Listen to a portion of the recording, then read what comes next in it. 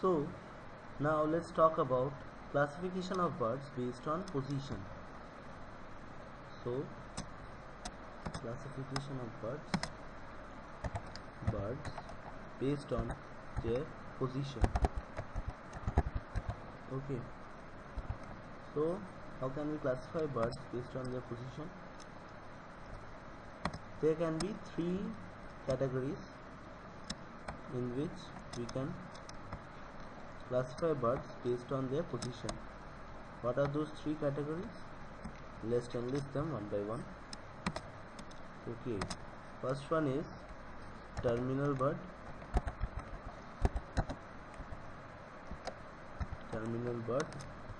The second one is the lateral bird. The third one is the adventitious bird.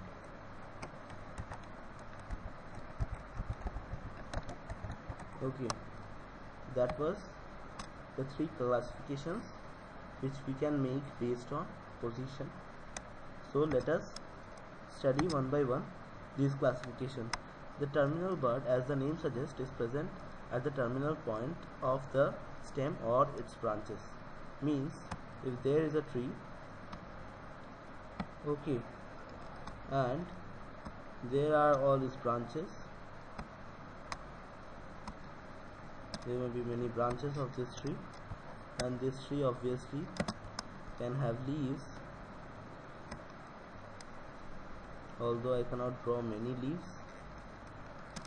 Okay, and these will also have some leaves. Maybe they have not yet completely developed, so there are not too many leaves in these branches. Maybe, what can we say? And there can be some more leaves over here. Okay, so anything can be there. So that was a tree. So where are the birds located in this tree? Okay, first of all, the terminal bird. So let's talk where the terminal bird is located. So this branch will not end up so wide. It will terminate inside these leaves, somewhat like this. Okay, so at this tip of the branch we can say one terminal bud is there. We are showing the terminal buds in black arrows. Okay, one terminal bud present at this tip of the branch.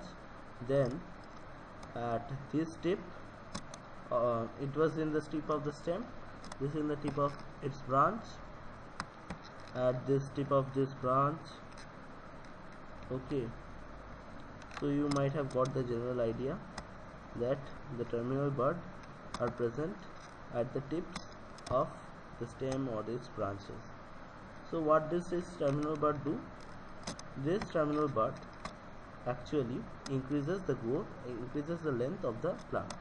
So you can imagine, if this bud grows more and produces more leaves and more flowers, if it is a floral bud, then the height of the plant will increase. Similarly, if these lateral branches grow, then this plant will grow broader, and this plant will again increase its, although not height, its breadth, but it will increase its size. So this terminal bud cause the plant to increase its size. But now let's talk about the lateral buds. Okay, so what do I mean by the lateral buds? Lateral buds are present in the lateral parts of the stem. So if that is the plant which I have drawn, this is the soil, okay, which is not relevant here. If that is a plant, then the lateral buds, which I am showing in red, would be present at these portions, at the lateral portions of this stem. So here, or it can be present over here.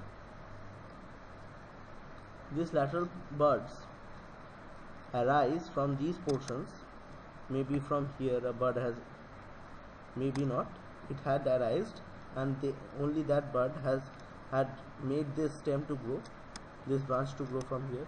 a bird must have arisen from this area for this branch to have arisen. A bird must have arisen from this area for this branch to have arisen.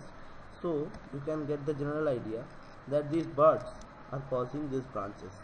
So lateral bud can generally cause branches and more branching in this tree or in any tree, and it is not only present in the main stem, it can be present in the branches also. Like if this lateral buds become active here and produces a bud, then we will get another branch which comes out from this branch. Okay, so it is a sub branch of this branch. So this lateral bud can cause branching. So that was the lateral bud. Then let's talk about adventitious bud. Okay, and one more thing about lateral bud is it always develops from the nodal areas. It always develops. These branches always will develop from the nodal areas. So I talked about the nodal areas in the previous video. If you do not know what are nodes, then check out the previous video. Okay, so now let's talk about the adventitious buds, right? So what do I mean by this adventitious bud? Adventitious buds are not only present in the nodal areas, they can arise from anywhere in the plant. So they can arise from the roots, they can arise from the shoot, means that main branch or any branch, main stem or any branch of that main stem, or they can arise from the leaf also. So as I have told, they can arise from three parts of the plant. We have divided this adventitious bud into three parts. Okay, and these three parts are only that which I told they can arise from. So the first part I told was they can arise from the roots. So roots are called radical in botany. It refers something to roots. So whenever you hear the term radical, you can infer from that it is talking about roots. Okay, so radical adventitious bud. Radical adventitious bud refers to the adventitious buds which have developed from the roots. That was radical adventitious bud. Now let's talk about the next category, which is the Cauline adventitious bud. Cauline refers to the stem. So Cauline adventitious bud always is referring to the adventitious buds which have developed from the stem or its branches. And the last one is the Foliar adventitious bud. Foliar adventitious bud, which refers to the adventitious buds which can develop from the roots also. As I have given some examples in the when I was talking about roots, that in the bryophyllum plant epiphyllous roots appear, and these epiphyllous roots later develop some buds, and these buds can be called adventitious buds, or more specifically Foliar adventitious buds. Okay, so that was the classification of adventitious buds. Okay, further classification of adventitious buds. So that was about the buds. Now, and it was based on position. Why we are saying it was based on position? Because let's see, this terminal bud, we are specifying terminal, that means we are specifying the position. It is found at the terminal point. We are saying lateral, that means we are specifying the position at the lateral areas. We are saying that adventitious, that means we are specifying the position to be the other areas except these nodal areas. So we are specifying the position in every one of these classification categories. And when we are talking about these also, radical adventitious bud, we are specifying their position to be the roots. We are specifying the in Cauline adventitious buds, we are specifying the position to be in the stem. So like this, we are specifying the position for all these categories. So we classify them. We call them classification of buds based on position. Now let us talk about classification of buds based on some more criteria. Okay, let's clear this stuff out, including this position. This part, we have to clear it off. Now let's see the classification of bud based on activity. activity. Okay, let me keep the colors consistent. It was black color, so act and the bracket activity. Okay, based on activity, how can we classify birds? Birds based on activity can be classified into two types, which are one is the active birds,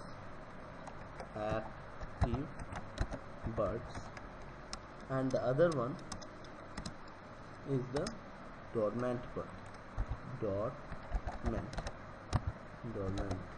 bird. So what are active birds or dormant birds? We refer, let me draw the diagram here. If there is a stem, okay, and the bud is present, but it is not active, that means it is not growing at present, but it is just there surrounded by immature leaves. So we will call, if it is not active, then we will call it dormant. Dormant, if you refer to the dictionary, you will find out that dormant means not active. An active bird is the constantly growing bird, which dormant bird can turn active when required.